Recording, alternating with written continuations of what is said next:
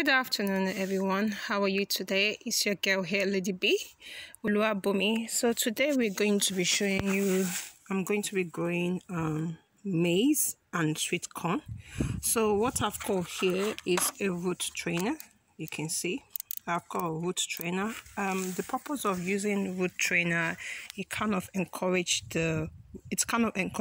root formation, and it kind of helps the roots to grow straight, and in a way you kind of avoid root bound, which is very common. So I used this last year because I used this last year and it was very effective. So this year I'm going to be using it again, but I'm going to be using two.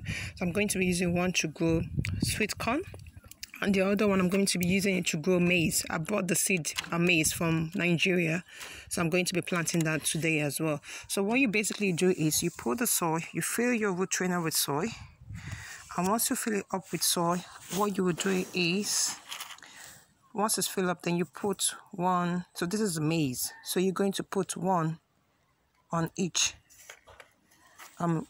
cell. So you just put your your corn. So this is maize, sorry, you're going to be putting maize. So I'm planting maize on this one, so you just put one on each and you just cover it up. You do the same thing, you put one on each and you just cover the soil. So you plant it in. So I'm planting maize on this one. Then that's how you do it. So you just put maize. So I've got white maize and I've got yellow maize. So you just put maize in there and you just cover it up. And I'm going to be doing the same thing with the sweet corn. Fill up the soil, and this is my sweet corn seed.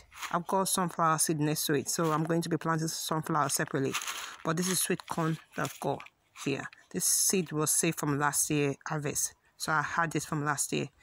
So thank you so much for listening, and stay safe in everything you do today. Make sure that you put God first in everything that you do in life, and let God be your guide and see you through. Thank you for listening. God bless and have a blessed day. Bye.